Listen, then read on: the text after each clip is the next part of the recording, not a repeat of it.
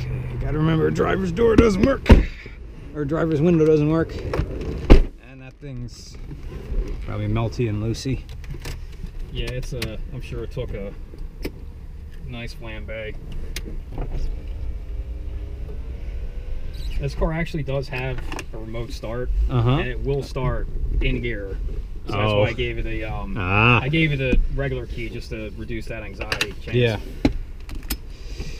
This wasn't really a luxury trim model, but you get a lot of stuff on the dash, and you get that little diagram of the car that tells you what doors open. This looks like an aftermarket alarm. Yeah.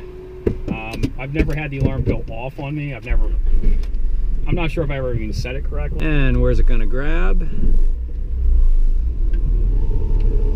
A little luggy off of it. Shifter feels exactly the same as the Fit. You know, Ferris said it, and I'm saying it, it's hard to beat the Honda's gearbox. For anything that has a front wheel drive that has linkages running through it, it's just so gosh darn smooth. And feel free to chime in on anything. I found, like, as far as, you know, cars I like to drive, like, you know, because I've had Miatas and E30s and some, like, you know, sporty stuff. The Hondas are, like, if I'm going to get a front wheel drive car, it's going to be a Honda, just because they seem to have the best, like, they're just engineered to feel as sporty as you. Red line is 6 1/4. It's got 140 mile an hour speedometer, which nope. That's very optimistic. Totally.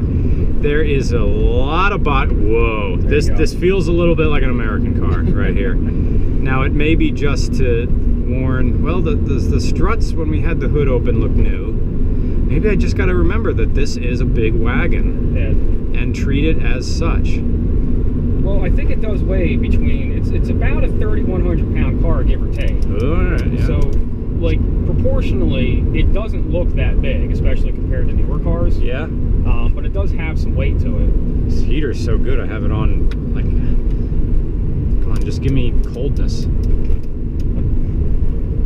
I know it's wintertime and I'm asking for cold air, but these cars have been sitting for a while, and yeah, it's not really too cold out today. And Nick's turning left.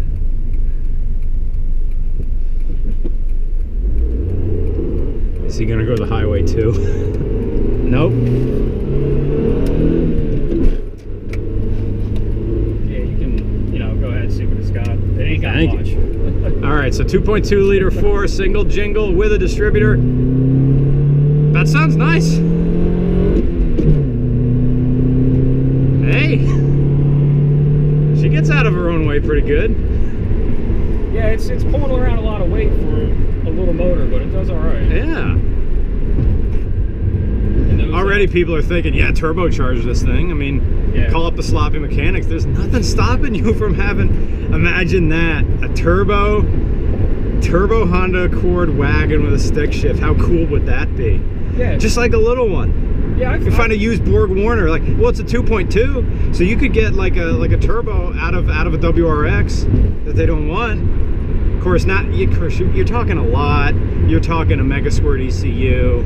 I don't think this could handle positive manifold pressure. And then you're talking about, you got to find someone, make your own headers, downpipe, and everything like that. And then you got to tune, don't knock. And it's a distributor. So okay, you gotta control your advance and retard. Yeah. Maybe the easiest thing would be to just, if this is just a regular distributor, is it as easy as just turning the thing and putting a little ignition advance in it? Probably. Maybe. I'm sure it's in that weird area where it's like old. I'm sure there's a lot of old school tricks and some new school tricks that would work with this car. Right. Just because it is in that like 95, 96 like K20 swap, bro. Yeah.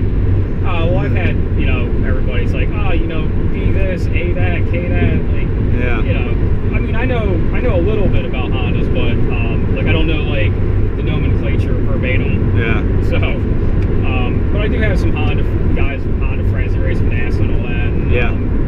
If I really wanted to do a swap on it, you know, I could probably get it done without too much trouble. And I've thought about it, just because it's got so many miles on it. Yeah. And it is going to probably need a time belt, water pump, and something. Okay, she's bouncy and floaty. So I don't know about this as a camera car.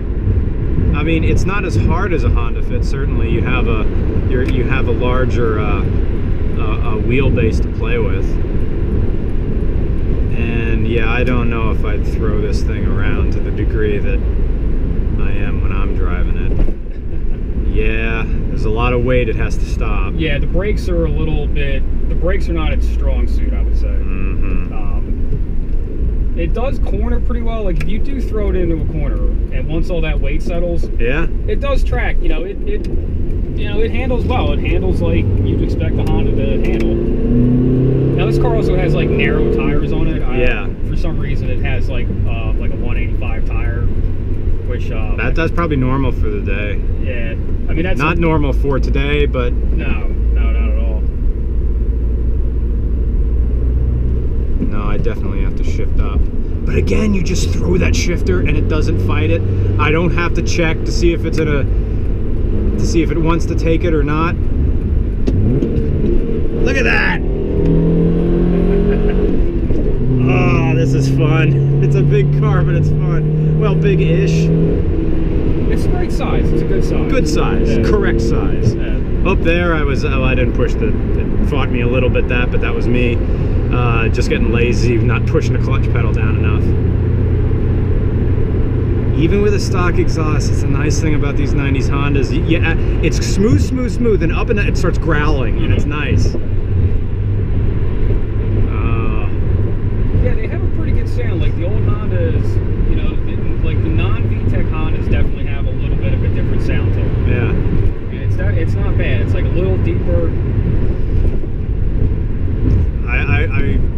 I'll tell you, Mike, I wanted to hate this thing because it was in a fire, but it's still fun. Yeah. I mean, it got lucky. It didn't get too much damage on it. Yeah.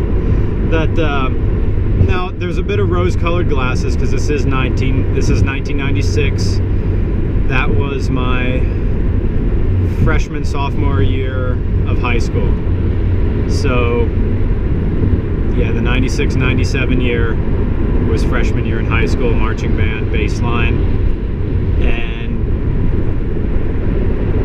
when I really started paying attention to cars, because I knew my car was coming, I didn't know what it was. Right, of course, yeah. This was a brand new car when I was a freshman in high school. And it looked so futuristic.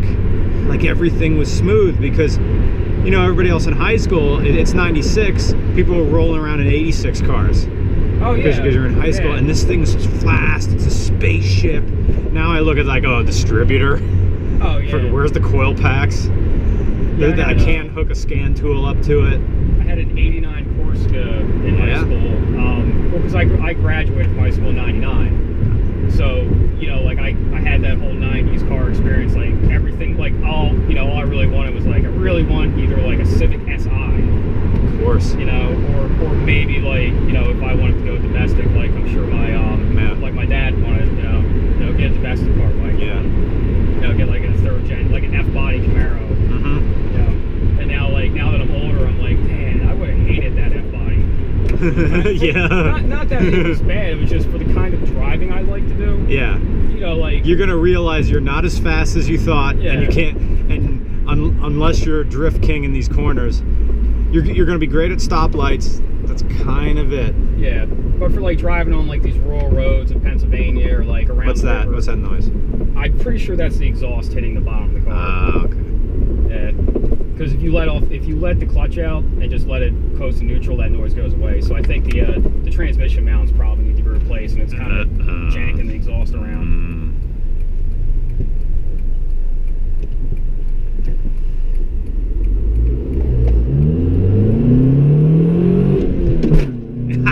Sorry, I know that was. That's all right.